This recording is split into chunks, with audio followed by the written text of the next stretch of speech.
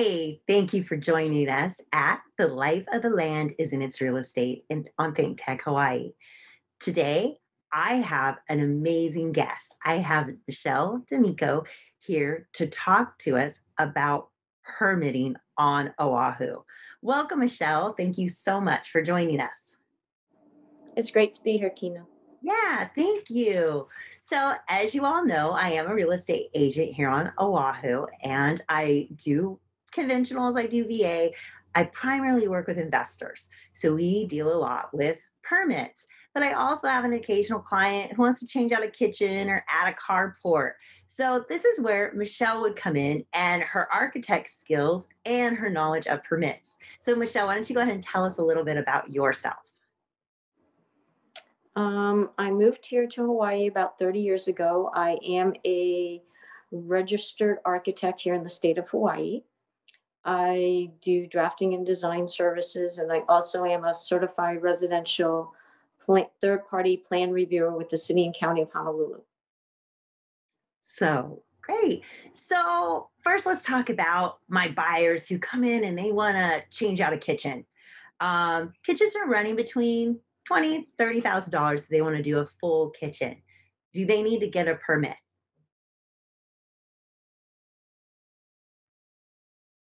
Yes, they should probably get a permit because they are touching the electrical and the plumbing.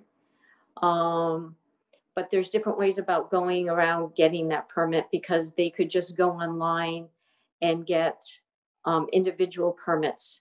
There are certain online permits that are allowable today. Um, there's a number of electrical, there's a number of plumbing, which just allows you to remove and replace the plumbing fixtures. And then there's a repair permit for upwards of 30,000 that allows you to repair and replace work up to $30,000. But that means it's like for like, that you're not moving anything around, you're just taking out and replacing. And I actually had a client who does real estate investment, and that's actually how he renovated a house. So we So, actually had permits on the house because those are online permits.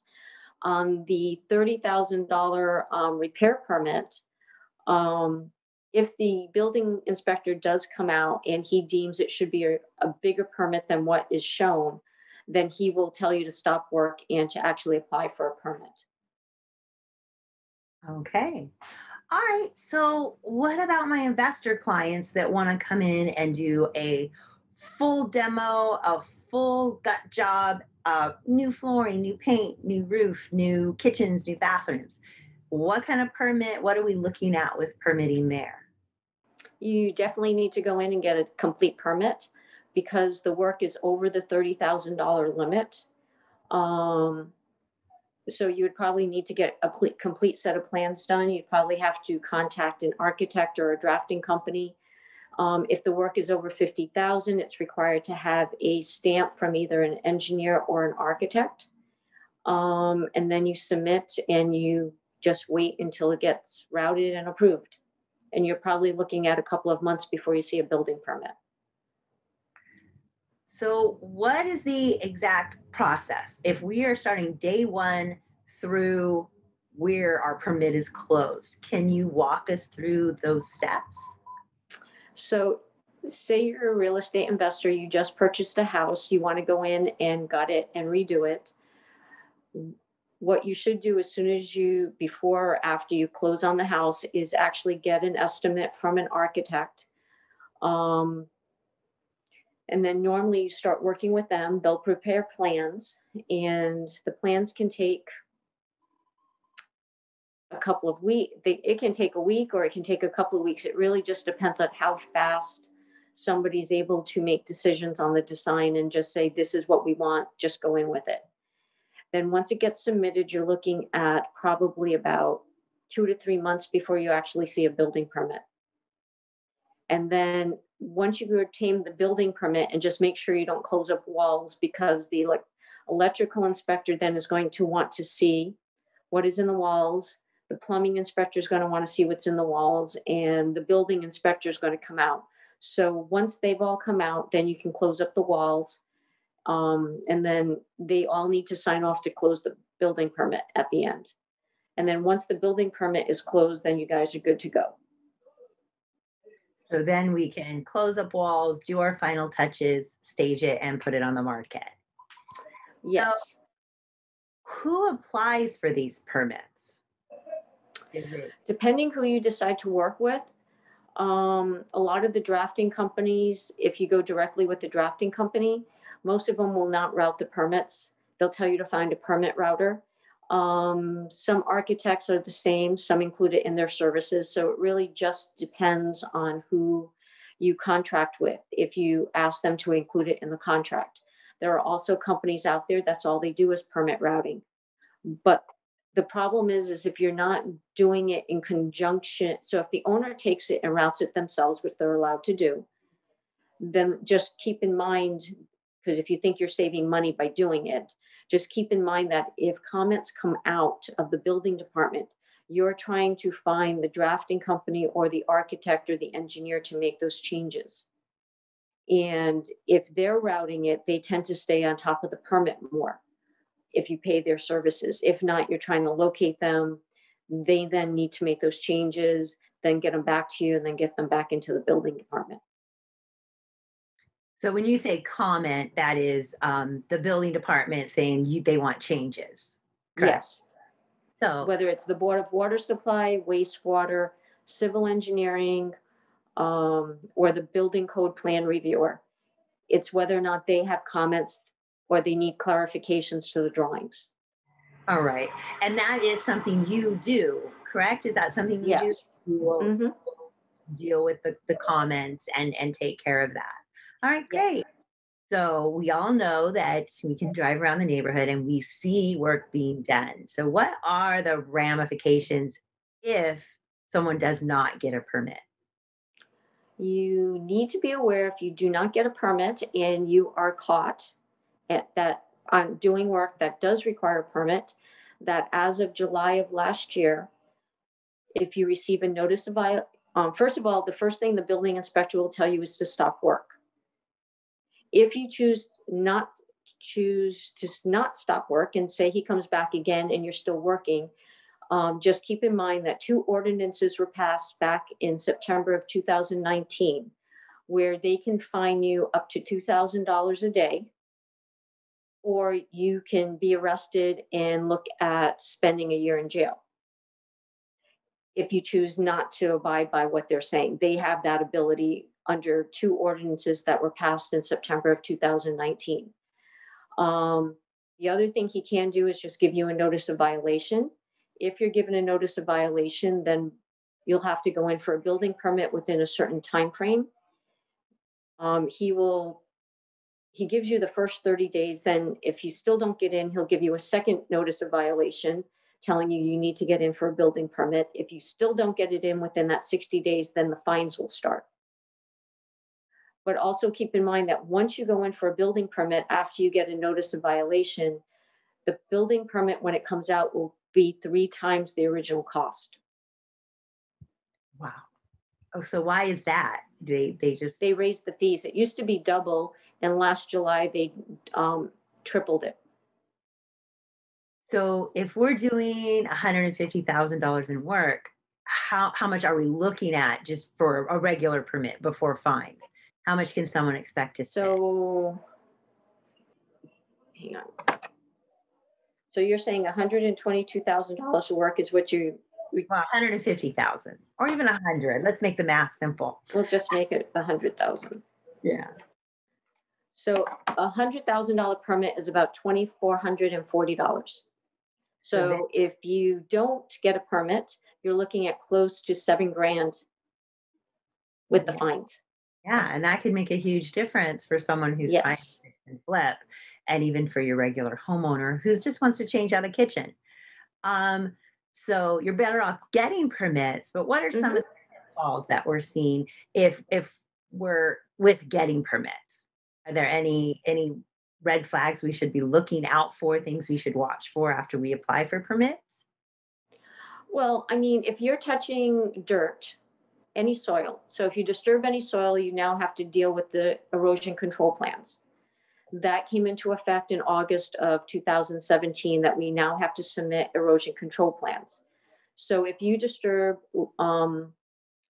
groundwork that's more than 120 square feet, then it's required to have an erosion control plan.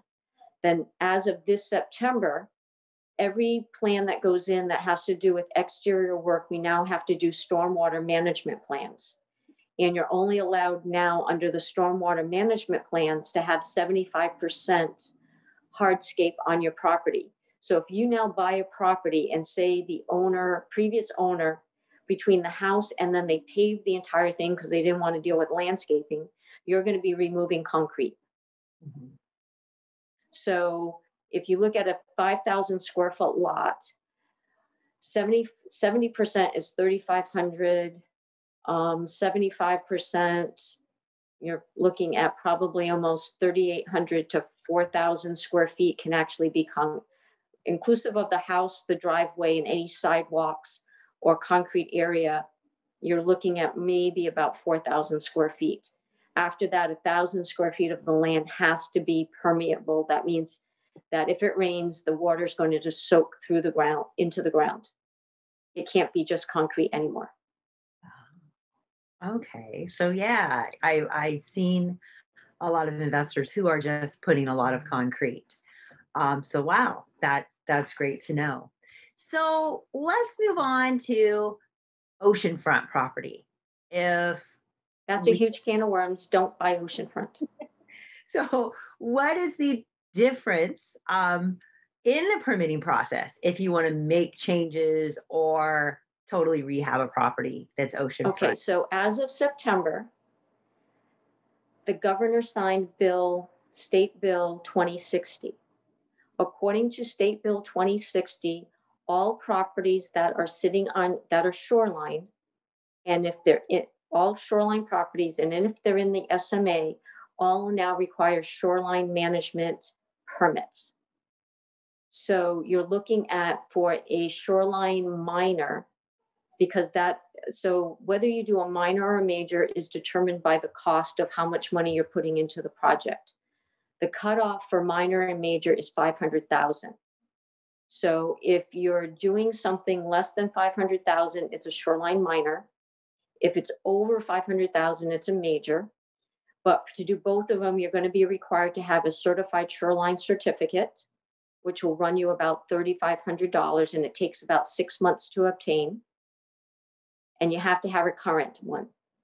And a certified shoreline is only good for 1 year. Okay, so Then let's on top of that, you're going to have to get an environmental assessment done. An environmental assessment would mean that you have to hire there's only a handful of companies that do it here, and you're looking at about a minimum of 15,000 up to $100,000 that you could end up spending for an environmental assessment. So to do a minor, you would do a certified shoreline and an EA. Then you submit for your permit. So the whole process for a minor is about 4 to 6 months. If you do a major, actually, I should take that back. For a minor, you're looking at a few months. Could be maybe 2 months. It takes usually the EA takes about 45 to 60 days for them to prepare. But the certified shoreline takes up to 6 months usually to get, because DLNR you have to have the surveyor do it, then they submit to DLNR, then it takes DLNR to come out, and then they have their whole process. If they're overwhelmed and busy, it can take almost up to 6 months to get a certified shoreline. And you can't get your SMA permit until you have a certified shoreline. Then once you have a certified shoreline, it also determines where you're allowed to build on the property or if you can't extend the house. So from the shoreline, usually on a residential property, you come back 40 feet from wherever the certified shoreline is taken, and that's where your house has to be. If it has shifted, so it's an existing house and the shoreline's shifted, then it's considered now a non-conforming structure, so you will not be able to extend the house, and you have to be very careful what you do with the home. If you have to go in for it, so say you tear down and rebuild, or say you the work you're performing on the house is over 500,000, now you're looking at a shoreline measure permit, which starts with an EA. Then you submit for the shoreline permit. Then you has to have a public hearing. Then it goes in front of the city council. The city council then determines whether or not you get the SMA permit. That whole process can take upwards of 6 months. And if they don't commit or give you an answer within if the city council does not give you an answer within the 60 days of when it gets submitted to them, then deem the entire application rejected and you have to start all over again. Oh my goodness. Or they can determine that the environmental assessment is not good enough and ask you to do an environmental impact study, which then takes another 6 months to prepare or longer sometimes. And that requires, because what they're looking for, there's no mitigation issues with the property. Like there's nothing with archaeological, there's nothing with any rare species, whether it's plants or animals or birds or foliage. And that if it is found on the property, how are you going to mitigate it and take care of it? So when it gets to that point, sometimes it can cost almost up to $100,000. And that's where you see like why if a developer gets involved and when it hits that, sometimes they walk away from the project because it's just not worth it for them to figure out what to do. It's just too much money and too much of a hassle.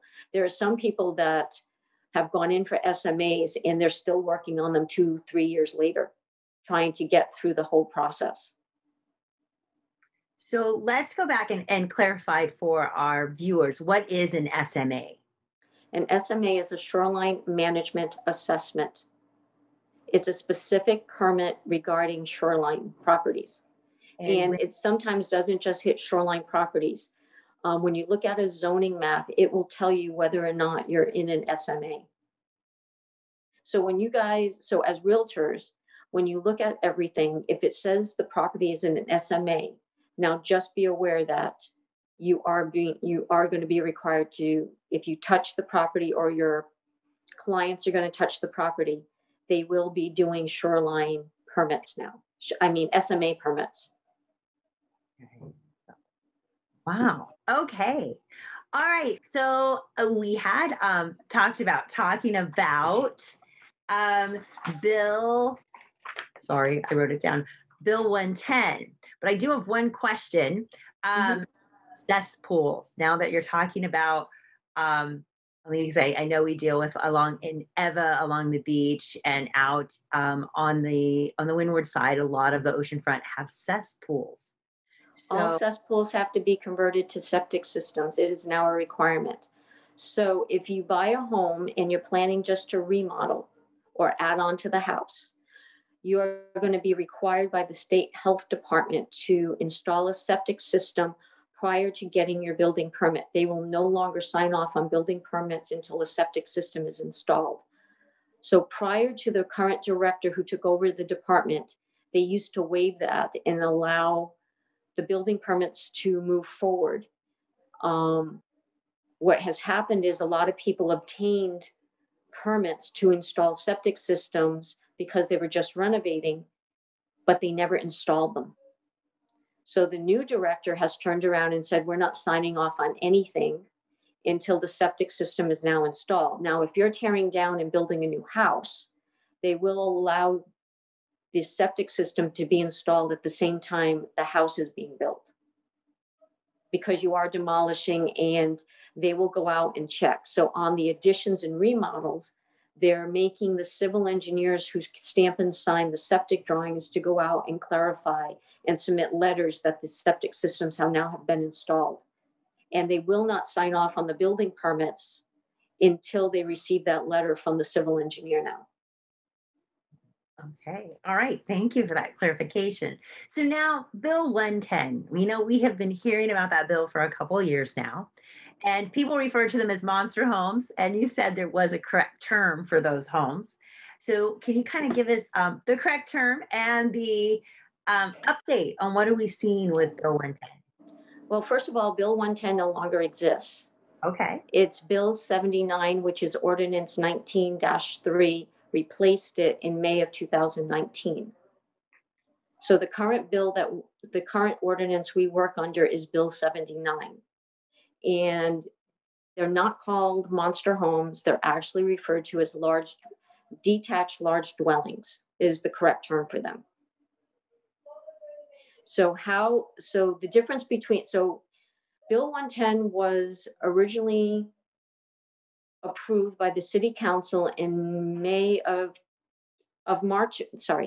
2018. When monster homes became a huge issue, that's how Bill 110 came into play, because a lot of people got very upset about a lot of investors were buying homes, knocking them down and maximizing them under the zoning codes and the building codes. So they are built according to current codes, and they met the zoning codes of when they got approved.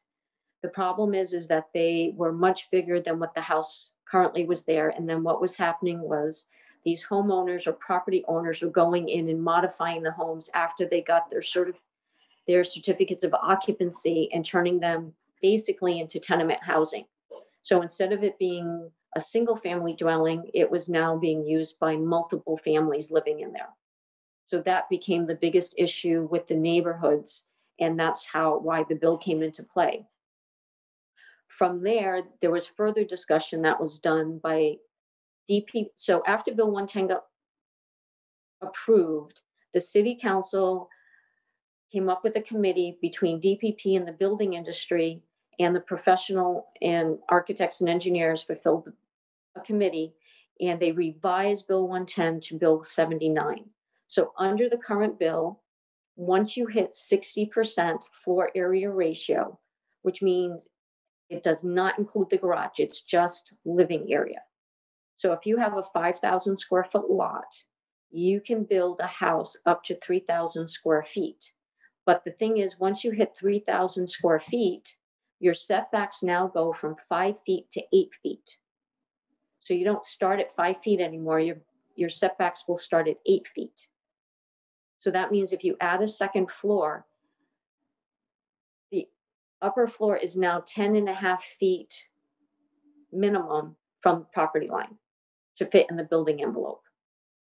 And you can build upwards to 70% floor area ratio on the property. So that means even if you decide that you're doing an accessory dwelling unit above a garage and all of that is considered part of the FAR on the property.